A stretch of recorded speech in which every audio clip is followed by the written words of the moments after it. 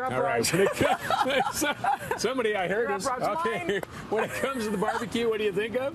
I usually think of steaks and that, but there are some alternatives, some yummy alternatives. And I love the taste of it, but I'm too afraid to do it myself. Andrew Bucket is here. How do we properly barbecue fish? I'm spitting already, I'm salivating. That's okay. I know. People don't usually think of fish. They think of burgers, they think of steak or chicken. So I want people to get comfortable with cooking seafood on the grill or when they go camping. So I've got 3 great recipes for you today, okay? Shrimp burger, Raj. I know, I was over the moon with that one. Okay. So I'm going to show you, we've got some shrimp burgers here on the barbecue. Yep. They're really easy to pull together. 1 bowl, and this recipe serves 4. So you're going to have about 1 pound of shrimp in your bowl. You simply just chop it up. Devein it. No, you just buy it deveined, Dina. Oh, yeah. okay. Welcome to the new age. Okay. Come on. All right. A few ingredients that go in. We've got some egg to bind it, of course. Some green onions, some really natural flavors that go with the shrimp. Some parsley and Dijon. If we get that in there. Dijon makes everything better, tangier. Now, classic seasoning for seafood, Old Bay. Okay, everyone's got probably. Old Bay? Yeah, everyone has like this in their cupboard. I'm As opposed to positive the of new it. Bay. Yeah, it's got some great flavors in there for seafood. It's great for anything here, really. I'm going to tell you, Andrew, I have never seen this in my life. Come on, everyone has that in their cupboard. No.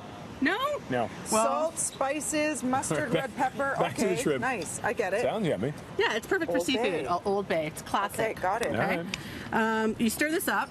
You form them into patties, and then you're going to put them in the refrigerator and let them sit so they have a chance to set and before you put them on the grill. To bind. Okay? How long? About 30 minutes. Okay. But I have to say, we use frozen shrimp here, and my go-to for seafood is either wild or farmed, but it has to be sustainable. I'm really encouraging people to choose sustainability when they're buying seafood. Really important for the environment, right? Is there a way to choose between the two? It doesn't matter.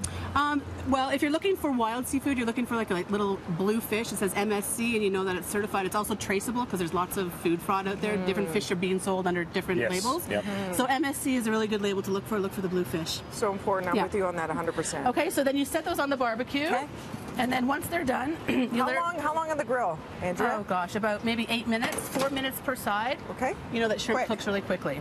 Okay, we're going to talk about picnicking because picnicking is great during the summer. Yes. This is a picnic poke bowl, and for this we're going to use a wild sockeye salmon. So Dina, I'm going to get you to assemble this. So you rice, quinoa, whatever your base. Yeah, rice, quinoa, barley. You can use whole grains. Then we're going to use the wild sockeye salmon. People are intimidated when it comes to packing fish for picnics because they're afraid something might happen and might go bad. How do you it's the same remedy thing that? with any type of meat. You want to make sure it's well chilled. You want to make sure you have a freezer pack. You see right there, Roger, we have a nice freezer pack. Make sure it's chilled down, and you're not going to let it sit out in the sun for very long time. Right. Take it out, enjoy it, right away. Put it back in the cooler and go. Okay? Okay. Roger, I'm going to get you to make up a little dressing for our poke bowl here. All right. So in there you already have some balsamic vinegar. This is canola oil, a nice neutral oil. We love to support our Canadian farmers, so canola it is. Pour that right in there. All right. And then the rest of it, we've got some honey, some soy sauce, sesame Am I seeds. flavoring the taste or the whole thing? Just put whatever you want, Roger. Oh, wow. We're going to put you to Whatever. the job. It's your picnic, Raj. You're going to make me eat it. It's my picnic. It is your picnic. Teddy Bear's having the picnic.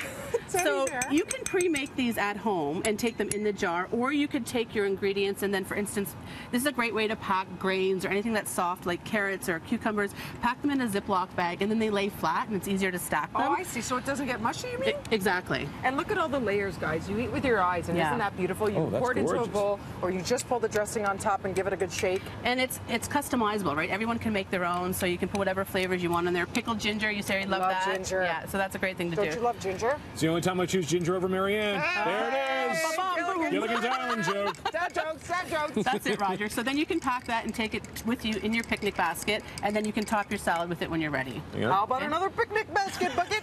Okay, let's talk about. Okay, so this is like a clam bake. This is I've never been amazing. to a clam bake in my life. this is just mussels, Dina. A clam bake would be like a whole other segment. Okay, I'm sorry. We should do that one day. I Has know. anybody here We'd have to ever been have to a clam beach bake? blanket bingo and all that too. You got to dig holes. You've got to put the core. It's a whole thing. It's a thing. So this is just mussels, and what I want to say is it's easy to do this over a campfire. You don't have to do hot dogs and marshmallows. What we've done here is we put our canola oil in the pan, some garlic, some ginger. Thai curry paste. It's easy to grab, already pre-made.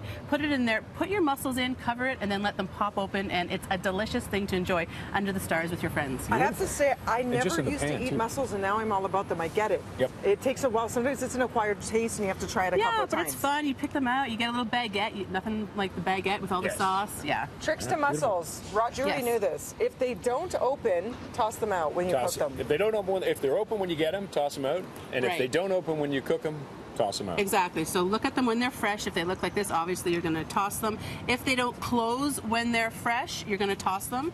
After you cook them, if they don't open, you're going to toss them. Cheers to healthy eating, sustainable Happy summer, foods guys. and local foods.